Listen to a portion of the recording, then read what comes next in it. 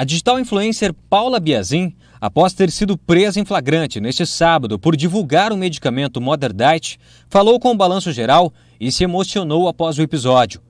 Paula contou que ficou sabendo sobre o produto após uma sugestão de uma amiga e que depois foi contratada por um homem de Belo Horizonte, de Minas Gerais, chamado apenas de Fábio. Quando eu fui convidada a divulgar o produto, eles entraram em contato comigo para eu divulgar. Foi uma amiga de muita confiança, a gente já trabalhou juntas como modelo. E quando ela me perguntou se eu queria divulgar, porque esse Fábio estava procurando outras influenciadoras em outros estados para divulgar o produto, ela pediu se ela poderia me indicar. Eu falei que sim, que eu queria ouvir a proposta. E quando ele entrou em contato comigo, eu procurei saber o básico que eu sei das empresas, se é um produto realmente comercializado, e realmente estava e está ainda, se você entrar hoje mesmo, você entrar na internet, você consegue ter livre acesso ao produto, em sites renomados, nacionais, que foi o que eu fiz.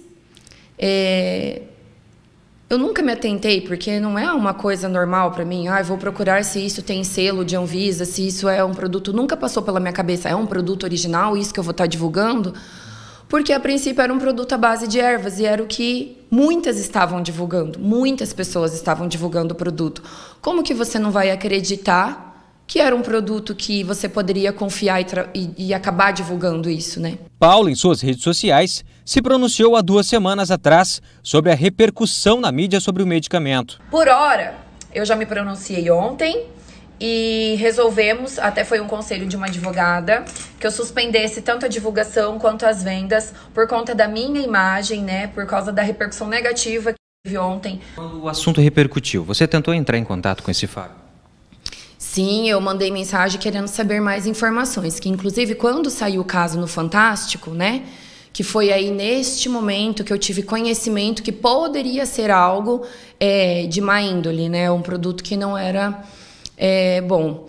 E aí eu mandei mensagem, ele falou, tô esperando para te passar mais informações também. Este foi o último contato que Paula teve com o seu fornecedor. A influencer também destacou que fazia uso do medicamento apreendido. E os produtos que foram encontrados lá em minha casa foram apenas 2 frascos de consumo nosso e um vidro que já estava com 4 comprimidos só. Ou seja, nós consumíamos o produto, Eu, minha família, minha mãe, o meu marido. Jamais, Ronaldo, eu colocaria a minha vida e a vida da minha família em risco. Então, consequentemente, eu não colocaria a vida de ninguém. Sim. Nem a minha, Paula, explica pra gente como é que tá sendo as opiniões nas redes sociais após esse episódio.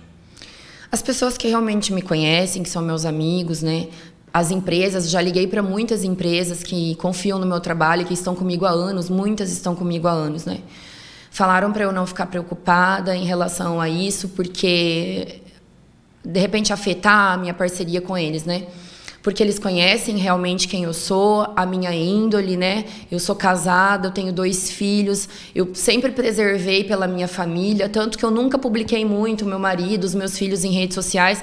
Até eu era julgada por isso, Por que eu não postava tanto a minha família, mas até para preservar eles.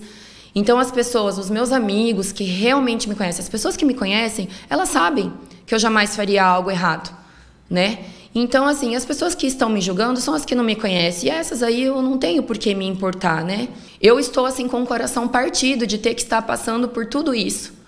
Porque eu me sinto envergonhada perante a minha família. Tudo que eu batalhei para chegar, por uma simples pessoa que me enganou também, eu estar passando por isso, Eu peço desculpas às pessoas que não me conhecem e que por algum motivo acreditou em algo, que aconteceu. E peço desculpas também à minha família por eu estar expondo eles dessa maneira, Eu sempre zelei muito por isso. E eu caí numa armadilha, eu fui enganada. Eu estou sendo enganada como poderia acontecer com qualquer um de vocês, com qualquer um de nós. Então hoje, mais do que nunca, eu sempre me coloquei no lugar das pessoas, hoje eu me coloco mais ainda.